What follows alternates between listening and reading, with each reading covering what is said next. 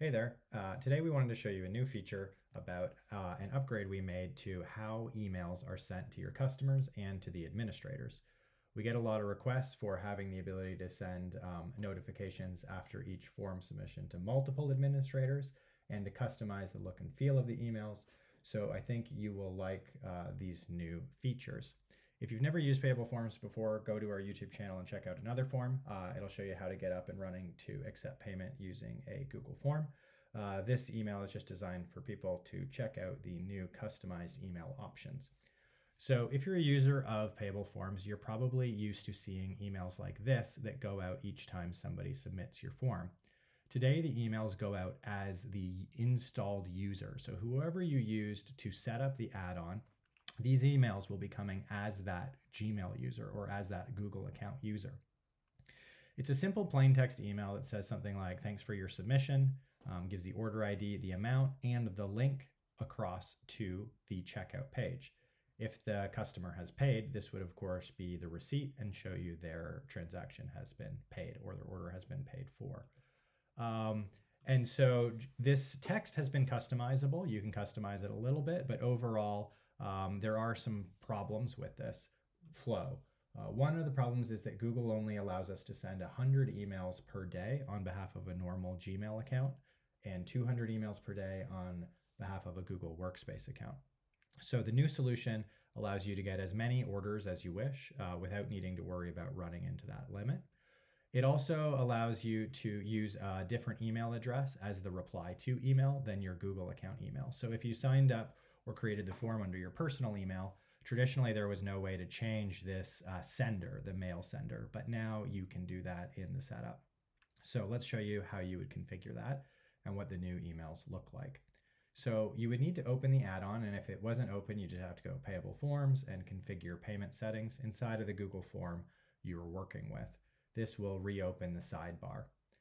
Once your form has been made payable by following the Getting Started steps, you'll see the notification settings here. So we're going to click on that, and we are going to change from the classic email setup that you are well aware of to the advanced email setup. Once the advanced email is open, you can see here that you can customize the reply to email. And so when somebody clicks reply on your automated emails, this is where it will go. So I might want to switch this for mine to, just for this example, to contact at, let's just say, dogwalkingusa.com if I had that domain. And when you leave the input, it'll validate it and save it. If you want to receive notifications on each new order, which I will at my Gmail, but I could also add other emails like, let me just add Kyle at payableapps.com because he also wants to be notified each time we get a notification email. So these are some of the new settings. You can also customize the body, and can't wait to go for a walk. And you can customize the content here. Be careful not to delete the double curly brackets. These get pre-populated with the information from the order itself.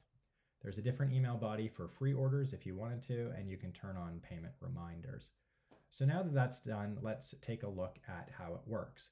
One thing you'll want to know is that the title of your form, what's listed right here, dog walking request form, will come across, will be converted into a sending email address and act as the sender. And we'll show you what that looks like right now. So I'm going to go here. I'm going to put in my dog's name, Patrick, and we're going to submit the form again now that we've set up advanced.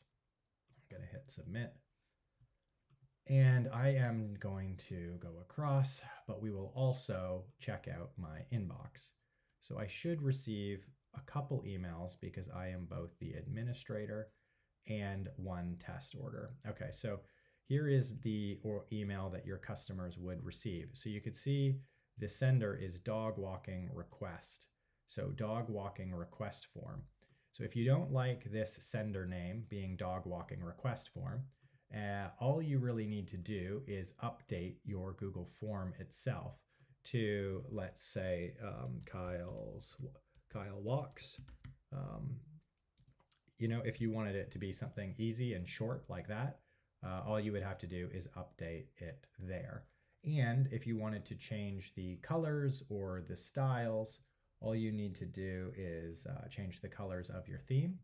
And then when you go Payable Forms, Sync Theme, that will sync both the title and the colors to your email template as well. So again, the title ends up being your sender name. And then we also turn the title into a email notifications. You can see here coming from Payable Apps. So now you can see what your customers are seeing here for their order confirmation email. So they got a dog walking request form. It has the color and the logo. This one is still in test mode, so you can see here that it's in test mode.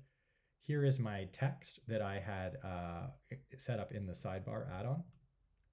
And we also include now your line items of any option that somebody chose that had a money amount inside it will also be included in the email. There's a QR code that the customer can show to you. And if you scan it with your phone, it will just bring you to the order details page. So you could look to see if it was paid, or they could bring it up again and they could scan it from their inbox and pay with Apple Pay on their phone if they wanted to. It's just a quick way to get a user from the inbox to the order details page. And that is about it. Otherwise, the admin email will have the word admin before the subject, and it will include all of the people on it. So you can see here it's to both me and Kyle at Payable Apps that I had specified. When your customer replies, so let's go back to the original one here, and if I was to hit reply on this email, you will see that the response is going to go to contact@dogwalkingusa.com. So if there is a catch-all email address or a help email address that you want to use, that's what you would set as your reply to email address. And you should see that populate when somebody hits the reply button.